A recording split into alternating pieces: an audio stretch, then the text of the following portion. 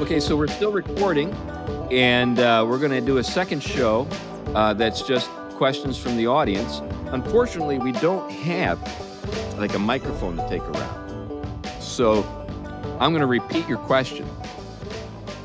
So is there anything you wanted to say or, yeah? As Christians, in what's like an even more just unchristian world that we're living in each day, what do we do about it? Yeah, okay, so as Christians, as we live in an unchristian world that's increasingly less Christian, what do we do about it? Are you thinking about it specifically in relationship to this particular matter or just in general? To the article, just okay. in terms of fairy tales as a whole and how it seems like the opposite, the opposition, non-Christian, just the world in general, right? Doesn't support what we're saying, and it's, whether you want to talk about it as a fairy tale article or whatever, it just seems to be pulling in the opposite direction. Yeah, so I'll just kind of interpret a little bit at what I think you're saying is that, we got a lot of things that the world is pressing us on. The fairy tales is one of those things in terms of, traditional understandings of fairy tales. How do we respond to that? As Christians. Any thoughts, guys? Well, maybe I can start, and then Glenn can pick up off of me if he's got anything, and you as well. I think one of the things is we remember what our mission is, bringing all things into conformity to Christ. And so that means all things. Notice what all of these people are doing, these different literary critics and thinkers. They're bringing all things into the lens of their perspective. They're trying to interpret all of reality in light of what they believe the truth is. We just need to start doing it. Rather than borrowing their lens, we need to actually draw upon the riches that we have, the lens, the light that illumines all things, and start reading the whole of reality, interpreting it, and presenting interpretations of it from that full vision. That's what the Enlightenment did. It ripped off things from Christianity, had a new light, right, grounded in the human being in some way, humanism or something, and it read all of reality and interpreted it from that point. And now we're seeing it kind of crumble because it wasn't built on this eternal, foundation, much less anything that sticks in the long haul apart from what it borrowed from Christianity. So I think that's the first thing, is not to lose confidence, but actually gain it. As a matter of fact, we're living in such unhinged times that on the one hand, there is a certain nervousness that grows by the irrationality and the inability to communicate. But on the flip side, we're dealing with some of the flimsiest accounts of reality in relation to it imaginable. This has nothing like the pseudo-solidity of like old secularism or old kind of imperial communism, which makes it very dangerous, but also weak. So I think we're at a point where we don't lose confidence in the riches we have, but we run with them. Yeah, the thing that I would add to that is that one of the problems that we have is, fish don't know fish are wet. We're in a culture that is running. There's some places where it's really obvious where it's running away from truth. But there are so many ways that the culture compromises or attacks truth or just ignores it that we don't even really pay attention to because we're just immersed in it. And one of the tricks we have to learn is to keep coming back to the question of what is true. How do I view this subject in light of the lordship of Christ? How do I view this issue? And it's hard because the fact of the matter is friendship with the world is enmity with God. Okay. The fact of the matter is, in a sense, every generation is facing the same kind of issue.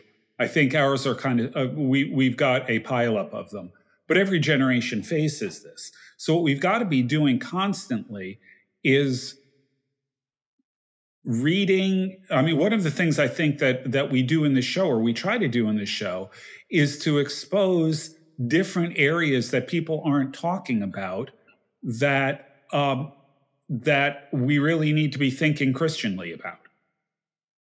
It's one of the reasons why I brought up fairy tales today. We need to keep coming back to that. We need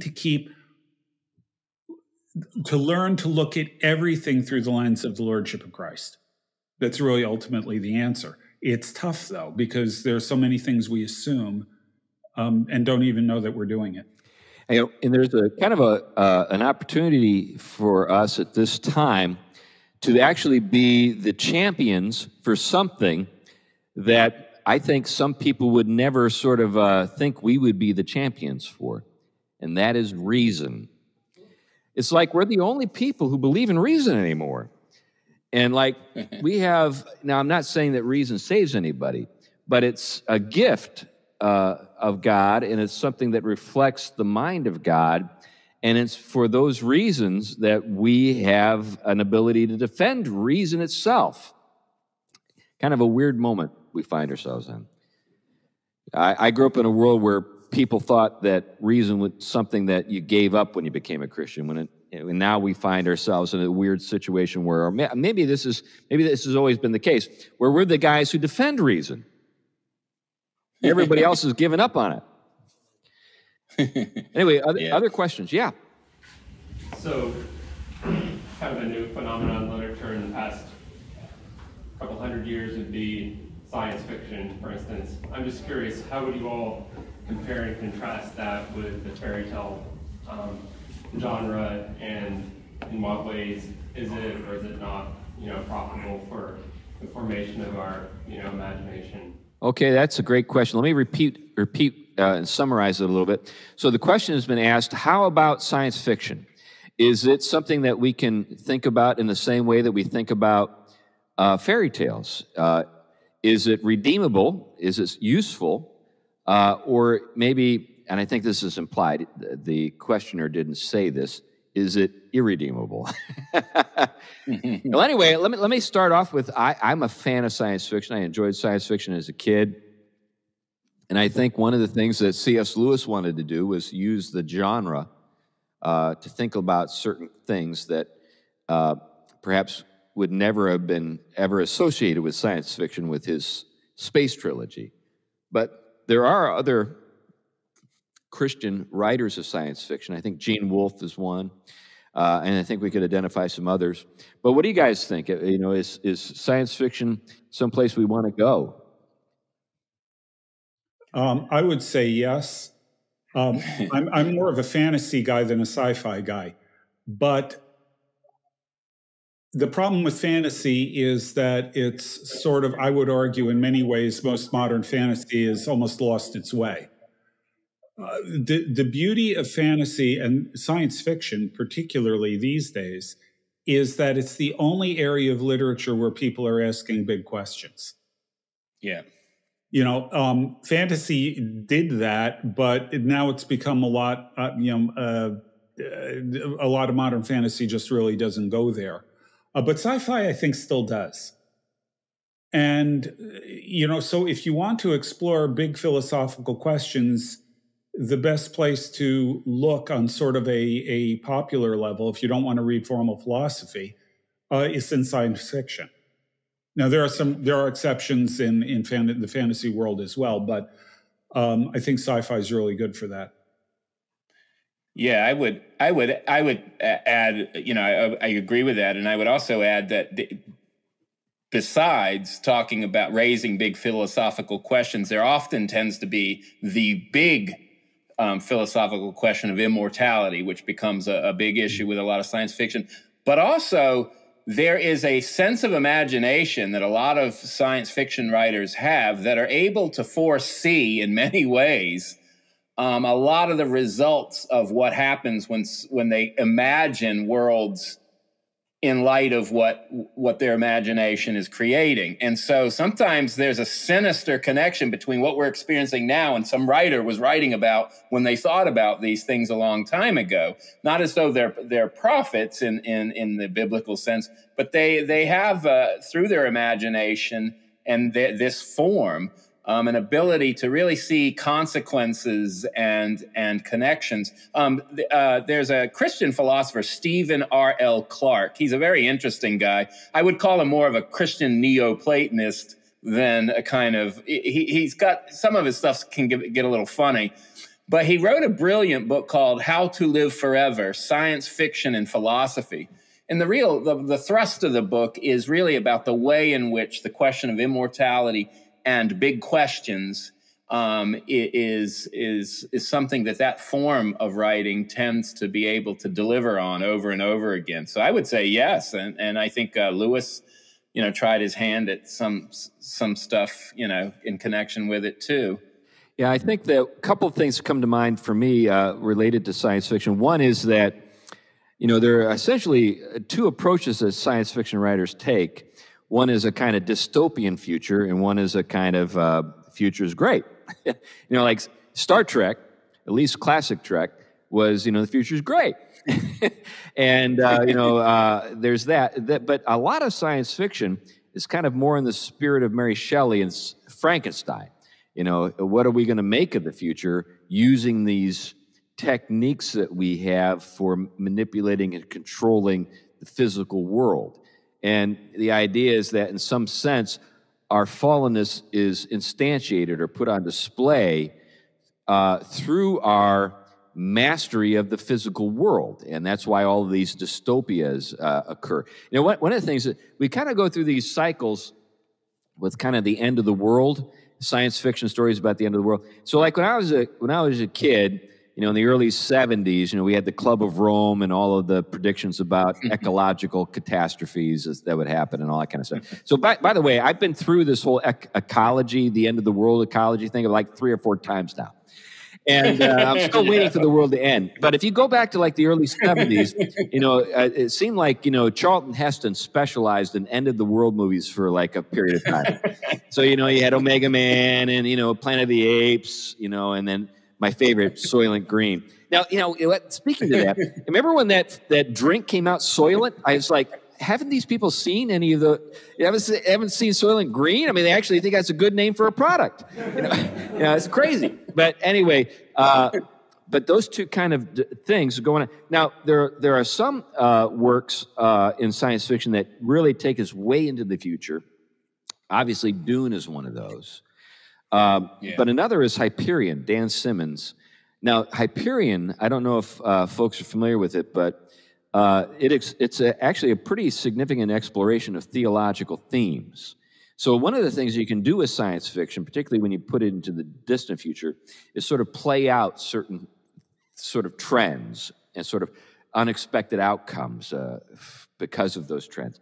And Hyperion is one of those. But there are other Christian writers who have actually done a lot of interesting things in science fiction. I'm thinking of Cordwainer Smith. I don't know if you're familiar with him, but he was kind of big in the 50s and the 60s, but he was very self-consciously Christian in some of the work he did. And a lot of people in the world of science fiction look to him for inspiration. But anyway, hopefully that at least does a little justice to the question. Yeah. So you talked a while ago about the Disney approach to fairy tales and kind of a whitewashing of them. It seems like in the last, say, 10, 20 years, we've kind of gone to the opposite extreme where everything is being pushed towards a more gritty version of what it was before. So I think it's most evident with like Battlestar Galactica and Star Trek, but it's also present in a number of other stories and even both published in. Yeah, so the question, or maybe the statement is that we seem to be kind of moving away from this Baudelaireization to a more sort of gritty kind of thing for its own sake. Maybe that's a way to kind of think about it, the grittiness for its own sake, whereas maybe, the kind of scary stuff that we see with the Brothers Grimm actually reflected a reality. I don't know if you guys have any thoughts on that. One of the things I'd wanted to point out is that one of the trends that Disney has now is doing films for the villains. So you've got Maleficent and things like that, where they try to humanize and make sympathetic the villains of the classic fairy tales. Yeah, I remember Gregory Maguire. He wrote Wicked, that became a Broadway play where the Wicked Witch of the West is made us, she's actually a sympathetic character.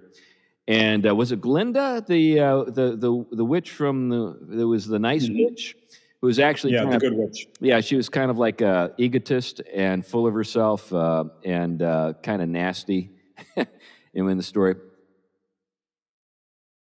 Yeah, what you have going on there is sort of, this softening, if we only understood all the problems that went into the evil person's background, we'd actually be able to sympathize with them, that move. But then once social justice takes over, what you'll see is that evil one is actually good and everyone else that has oppressed this one. So they're mainly enacting their place as being oppressed, and therefore, everyone else should be seen as the evil one, and the evil one should be seen as kind of this pristine good, right? I mean, there is this kind of thing. But you also see this kind of, because, again, we tend to see polarities develop within society and in culture that go to extremes. After a long hyper-rationalism, you have sometimes this turn to remember that we're embodied creatures, this deep kind of naturalism. And so they'll begin to do films that look at these more gross aspects of the human or life. There'll be a screenshot in a film looking at maggots, eating something raw, right? Touching on that aspect. So you see, it just will focus strictly on that and nothing else, right? So you do see these kind of tendencies of emphasis that become central when the whole vision gets kind of taken out of sync. Yeah, it's not as though we're just like advocates for grittiness or like scariness. It's tethered to some reality that we think maybe is being, overlooked. But maybe that reality could also be tethered to some other agenda. So it's, I think it's important to keep that in mind. Yeah. And you could look at, as an example, you could look at Game of Thrones, which is kind of a standard example that I pull up a lot for things like this, that, there isn't a single really redeeming character in the whole thing. And apparently George R.R. Martin was trying to do a fantasy in which people acted realistically. Yeah. Which tells you a lot about his view of human nature. That's right. That's right. Okay, so we have a couple more questions. Yeah. So the medium, you mentioned that earlier. Are you familiar with Marshall McLuhan's Medium as a Massage? Sure. Yeah. I'm just wondering if there's a place to kind of bring truth and fairy tale to the new mediums that exist today. Okay. And is there any wisdom? You're engaging in a new medium. You're doing podcasting. Right. And so, even from your own personal experience, like, how do we bring these truths to these new mediums? Okay, so the question has to do with Marshall McLuhan and the medium is the message idea, but also the fact that we have new media and that we are kind of learning about these media as we use them. So like a podcast was, we actually are involved with producing a podcast. So how do we think about new media? How do we think about the fact that media has its own kind of sort of tacit content? And I think that's what McLuhan was getting at. With regard to the Christian faith. Any thoughts?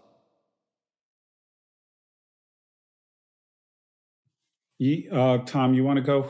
You look like you're about to say something. You're the technology guy, Tom. Well, I think a lot about this. I mean, as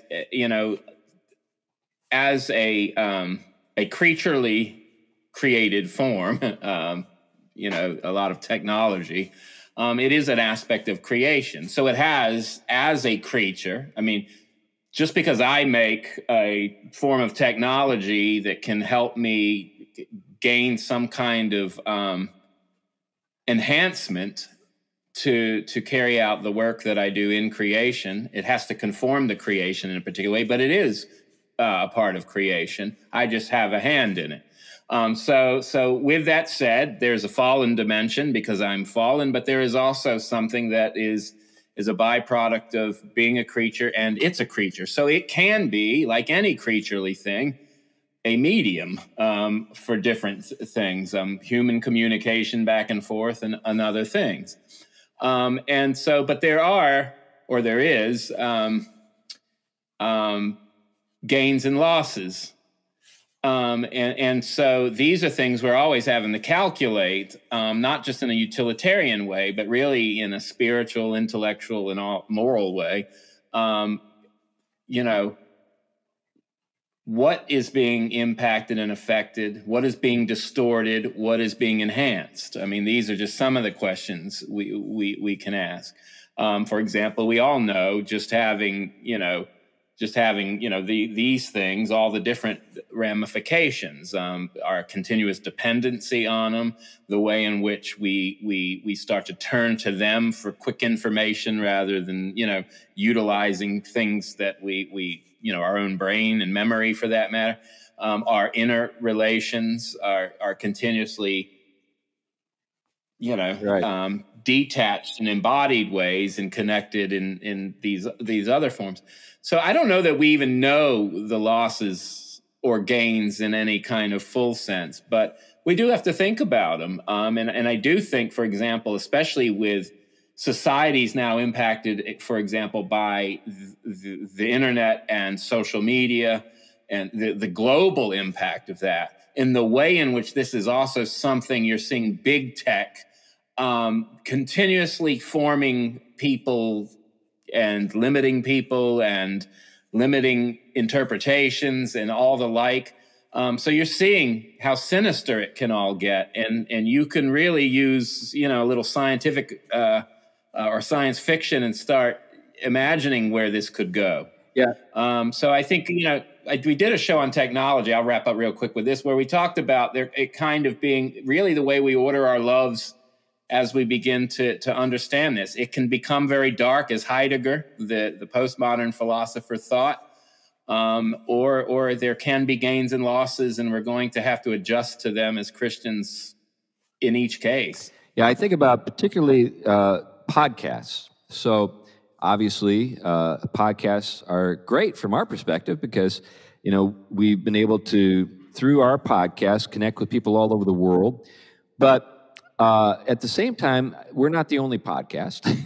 I mean, they proliferate. I mean, there's just like there's more every day. I remember when I was a kid in the 60s and 70s, there were 3 networks, or 3.5, and everything. You go to school and everybody had watched the same television show the night before. It was just a whole different reality.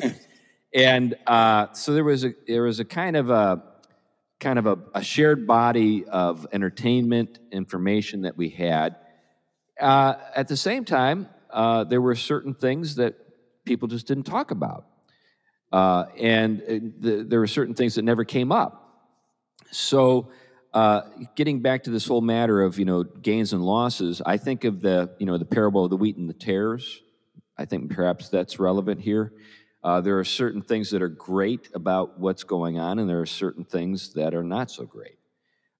Just think about the fact that, in our local churches, one of the things that's great about a local church, of course, is that you have all of these people present with you physically, and they kind of the fact that they're not like you is a good thing, in the sense that it forces you to interact with people who don't share all of your interests, all of your obsessions, that kind of stuff. At the same time, if you didn't have any connection with people who actually did share your interests, and you found yourself in this situation where, like, nobody understands me here, and that's all you had, that would be kind of sad. So I think the trick is how do we extract what's beneficial from the good developments that we see with new technologies, and mitigate or sort of downplay or control the negative effects. And I think in this case, one of those negative effects is we can find ourselves in touch with people all over the world and completely alienated from everybody around us.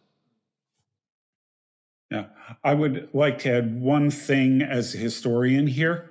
I'm going to refer you to a couple of books, actually, one book and then its condensed version.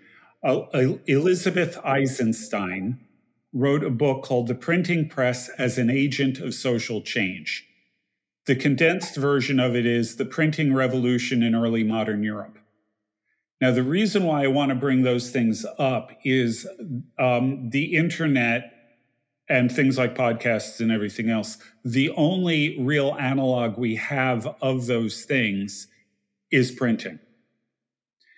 And if you read Betty's work here, it gives you it really is an eye-opener showing you just how significant printing was and how much it changed the world. What we're going through right now is a communications revolution every bit as big as printing. And I think being aware of the kinds of things that printing did might illuminate some of the ways, or might help us think through some of the ways that the kind of communications technology we have with the internet, what it might do and how it might affect the way we think and, well, social change and all of those kinds of things. So I would refer you back to those books. And I think it was, Glenn, I think a long time ago, you told me about a book called, I think it was Printing Propaganda in Martin Luther by Mark Edwards. And it talks about the way in which a lot of the Reformation was carried out and often won by who won in that printing propaganda war. Right. And so it's interesting, gains and losses. Luther said God invented the printing press to reform his church. Yeah, and some of those publications are kind of at the level of the meme. And, if you go back and you look at some of those tracks, you got some pretty graphic and sort of scatological material. Yeah. Anyway. My favorite in that category is a thing that they put out. It was a broadside that was attacking Cardinal Bellarmine in the church. And what they did, not Bellarmine, Cardinal Cajetan. Bellarmine was later, that was Galileo. But what they did is they had these verses written under it, and the picture was of a guy in, a cardinal hat and all that. So it was obvious we were dealing with a cardinal, and then the verses told you who it was, except instead of a face, he had a buttocks. And out of the buttocks, for a nose, was a harp. And the reason why that's important is if you take a harp outside and the wind blows on it, the strings will vibrate and you'll get sound. So the implication is that whenever Cajetan spoke, I think you can work out the rest of it. That could get you canceled today, but back then it helped to win the Reformation. Anyway, absolutely. Facebook jail. And you think Doug Wilson is edgy. So I saw Larson, you had a question. Just on the general theme of Bowdlerism and how far... There was a recent podcast with Indy Wilson, Stories Are Soul Food, that my son was telling me about, and he was just making the point that the level of violence in even in something as gaudy or as bad as Game of Thrones doesn't come close to biblical proportions. Like you think of David and the 100 foreskins. It's like nobody in Hollywood would portray that.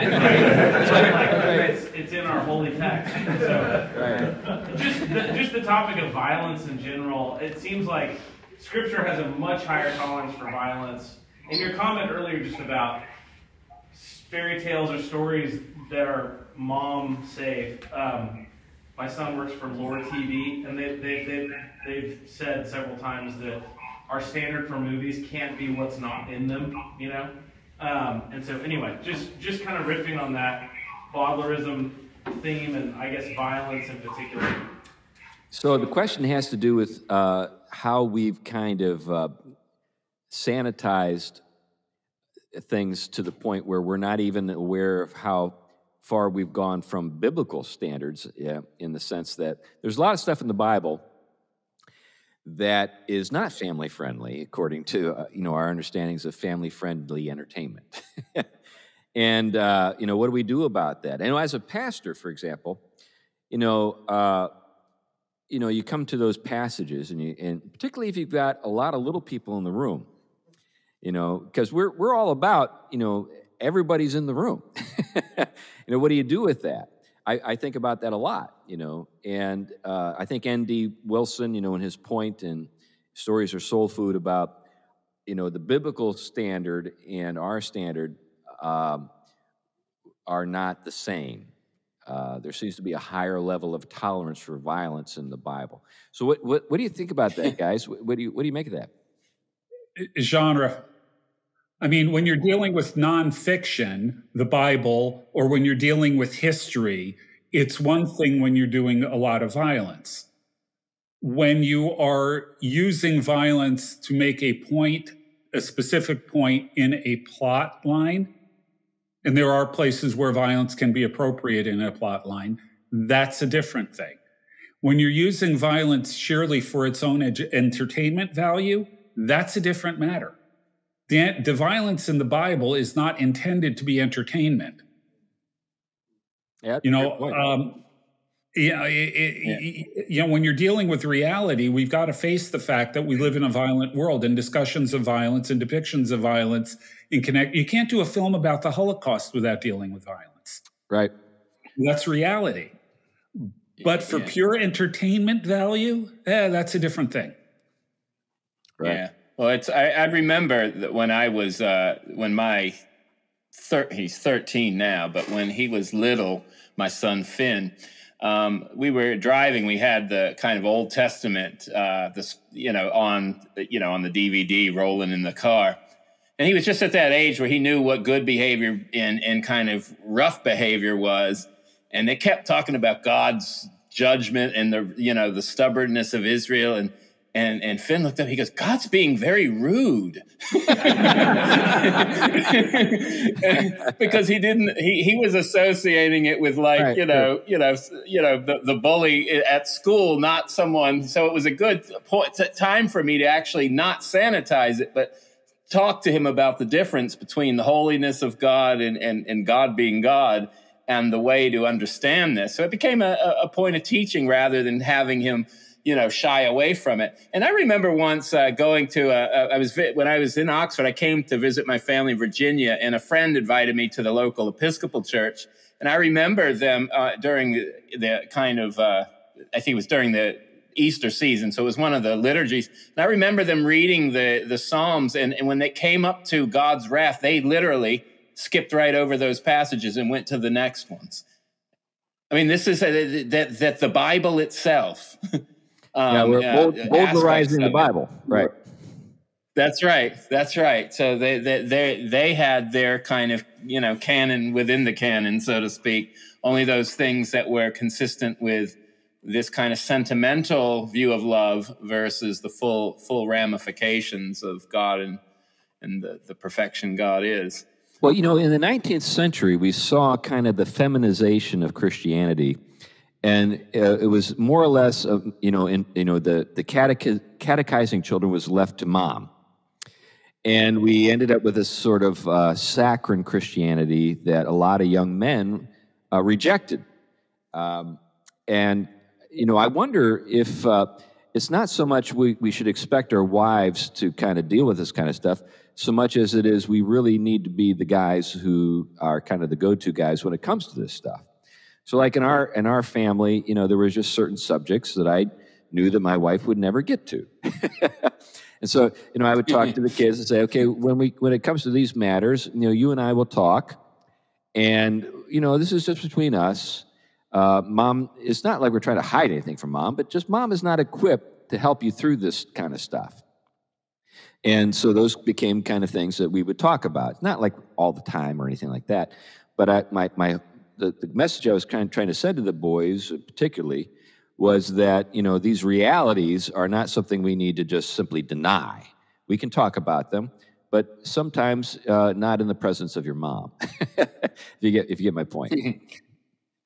Like those urges boys have to beat up their neighbors sometimes for That's for one of offending them on the playground, you know? That's right. That's right.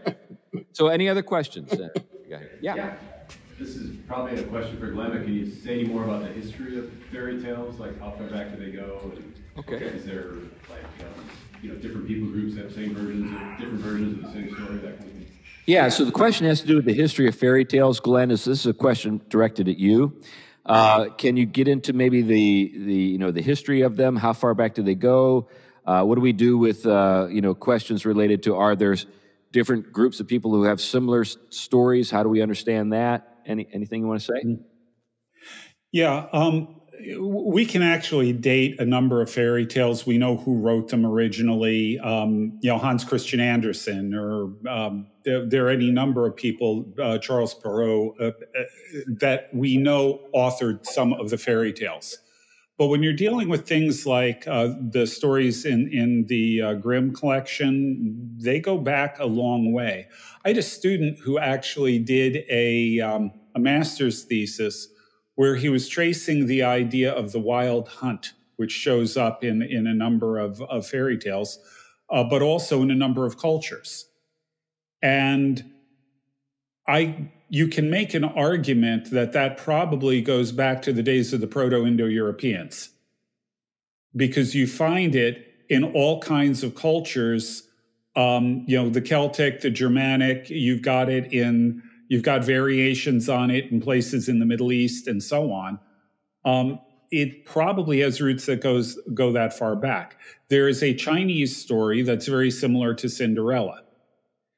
So what we're dealing with here in some cases may be just very, very old stories that have been brought forward in time.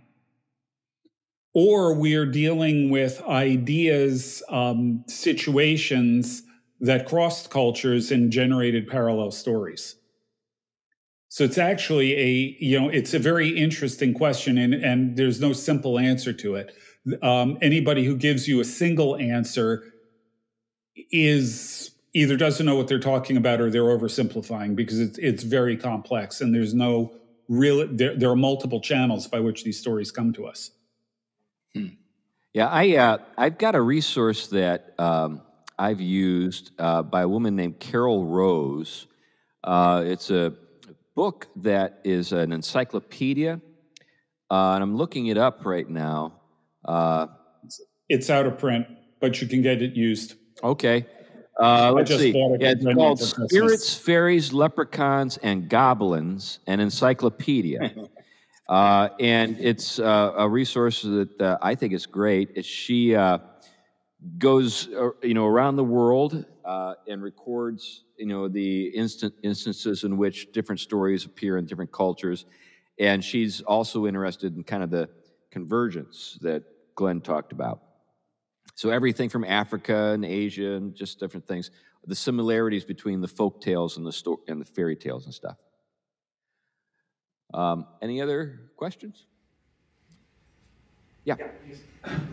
So regarding the concept of fairy tales and whatnot, I've heard some moderns talk about how they're almost downplaying the Bible because they see some of the stories, especially in the early chapters of Genesis, as fairy tale-like, and say, hey, look, these other cultures have similar stories, maybe the creation account or the Noahic account, and therefore they say, therefore Christianity can't be true, the Bible can't be real, because look, there's similar stories over here. I think it might have even been C.S. Lewis that said, well, maybe that actually points to a greater reality that they all, a truth that they all kind of flowed from. I'd be curious to hear you guys' thoughts on that type of thing, where some moderns actually think some of the Bible stories are fairy tales, as opposed to the actual truth themselves. Right. So the question has to do with similarities to biblical stories, particularly in Genesis, that we see in different cultures around the world,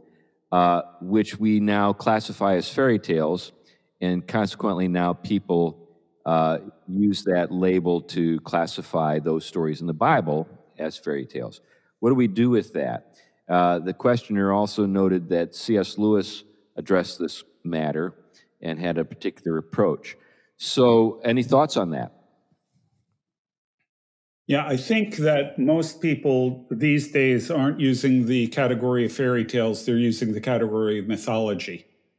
But it's still fundamentally the same question. What do you do with that? And I think, if I remember Lewis's answer right, I think I kind of agree with it, that what we're seeing in this is not necessarily evidence that, oh, this is just the Hebrew version of Gilgamesh, for the flood or something like that. But that all of them, I mean, virtually every culture around the world has stories of a great flood. So now, does that mean? So maybe there was a flood. Yeah, that's kind of where that goes. So I don't think that parallel stories necessarily. Well, I don't think they cast doubt on Scripture at all. As a matter of fact, they may strengthen the argument for Scripture. But the other part of it is that Lewis talked about the idea of, I think he called it the good dreams, something like that within paganism, where there were elements of the gospel that would be fulfilled in Christ that were anticipated in pagan religions. It doesn't mean that the gospel borrowed from them. As a matter of fact, it couldn't have, because there was no contact culturally with many of these. But nonetheless, there was a sense in which, by general revelation or common grace or something like that, they had a hint of what was to come. Any thoughts, Tom? Yeah, I mean, I could spend a long time on that, I guess, but just kind of a few points. I mean, one, we would expect there to be, with the Genesis account, a continuity with things that were echoes of creation everywhere else. Otherwise, it wouldn't have been able to be communicated. And I'm not worried that there were borrowings of terms or ideas or language, because that's what God does. He takes the creaturely, sanctifies it to communicate the divine truth. I mean, they're all creaturely words. Hebrew didn't just jump out of the sky, although some people think it did, or the languages that are being drawn upon, right? There's histories there. And so what we have with Genesis is something that, whatever the continuities and similarities, it's the discontinuities and distinctions that are attractive, and then it's also the way in which this is part of a revelatory economy, which brings people into its truth and converts them to see it. So that's something that the historian can't really get a hold of. You don't typically see, the Gilgamesh epic, bringing people into conversion, and then and the way that this text does. Those are a couple things. And the theology of it is very, very different, even if there are similarities in terms to things going on. I think we also, and I don't think the church has ever had a full grip on what's exactly going on in that text, and that's part of the beauty of it. It's pressing us by a lot of the mystery bound up with it to keep returning to it. You'll read Augustine's commentary on Genesis. It's going to be very different than, the stuff written today versus the stuff written, with Luther, even though they're all reading the same text and relating to it as revelation. So even within the church, how they deal with it. I mean, I know some people kind of, we've got the key now and you have to trust us. That I have more suspicions to those types of figures. So I think we have something beautiful with the text of Genesis. We have the initiation of the Christian vision of things that distinguishes it from the start from everything else, but it informs the rest of Revelation, and it helps ground the continuity all the way through the book of Revelation. So those are just some thoughts, but there could be we could spend a lot of time on that theme, really a show or two on it. Yeah, it's sort of like you can't win with these people. So if there were no similarities, they'd say that was proof that the Christian revelation isn't true. And now that there are evident similarities, it's proof that the Christian revelation isn't true. You just can't win with these people. Yeah. You know, so anyway, maybe that means we shouldn't like spend too much time worrying about what those people think. Anyway, we probably should wrap this up. It's about 9:30 here, and I know it's about 10:30 where you are, Tom. And you probably have to get up in the morning. I do. Unfortunately. I have a meeting at 5:30 Central Time. So that's right. Well, that was a very, very nice thought, or sort of way of scheduling things for you there, Glenn. Anyway, we really appreciate all the folks who came out tonight. Thank you for attending the show, and it's great to do things like this, to actually connect with people who listen to the show on a regular basis. You're not just like emails. You are physical beings who are out there who actually listen to us, and we're very grateful for that. So thanks for coming out tonight, and thanks for your questions. Anyway, we should probably wrap it up.